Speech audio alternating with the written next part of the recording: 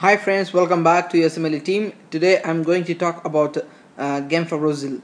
This is a drug used as an anti-hyperlipidemic drug. Okay, so it decreases the triglyceride level. I will be discussing in detail. Before starting this, I would request you to subscribe to our channel and please tell your friends to subscribe. Okay, let me start with this. Right now I'm concentrating on step 1, so I will be discussing more topics related to step 1. Step 1, pharmacology. So it belongs to the fibrates, as you know. This is an important drug you should know for your USMLE step 1 examination. The mechanism of action is an activator of peroxisome proliferator activated receptor alpha, PPAR alpha, a nuclear receptor that is involved in the metabolism of carbohydrates and the fats as well as adipose tissue differentiation. This increase in the synthesis of lipoprotein lipase thereby increases the clearance of triglycerides. This is how it acts. That's why it is a drug of choice in hypertriglyceridemia. If only triglycerides are increased, then Gemfibrozil is the drug of choice. But my dear friends, if cholesterol and triglycerides both are increased, which of the following is the best drug? Tell me. I will answer this at the end of this video. Okay, the effects: it reduces the triglyceride levels, reduces very low density lipoproteins, that is VLDL levels, modest reduction of low density lipoproteins, that is LDL, and moderate increase in the high density lipoproteins HDL levels. So you just not only you should remember like this, triglyceride is increased, it reduces triglyceride, it reduces VLDL, not like this. You should remember that it reduces significantly triglyceride, that's very important point, and reduces VLDL, that's very important, and modest reduction, that's very important in LDL. Okay.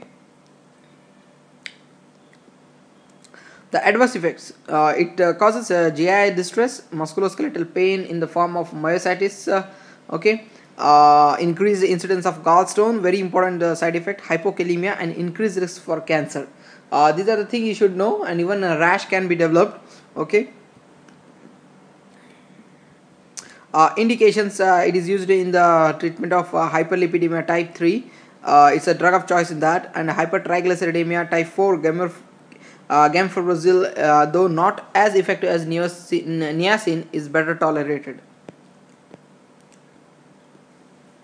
Okay, the contraindications and the precaution: Gemfibrozil should not be given to these patients. Hepatic dysfunction: Gemfibrozil should be used with caution in these higher risk categories.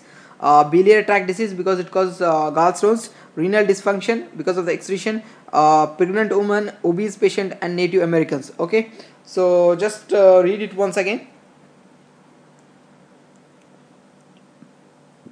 Okay. The drug interactions are very important. The anticoagulants: Gemfibrozil potentiates the action of warfarin and indinodine anticoagulants. Statin drugs: concomitant administration of the fibrates, including Gemfibrozil with statin drugs, reduces the risk of muscle cramping, myopathy, and rhabdomyolysis. Okay, these are the important points you should know about Gemfibrozil. The other thing what I want to tell you about this, the question what I asked, if the cholesterol is increased and the triglycerides both are increased in the patient, which is the best drug? The best drug would be statins, remember. Okay, if alone triglycerides are increased, Gemfibrozil is the best. Okay, if alone cholesterol is increased, cholestyramine is helpful. Okay, that's very important, you should know. There are other alternatives. I will post a video on that, how to which drug should be used in hyperlipidemic conditions. Okay, so thank you so much for watching my video. Take care.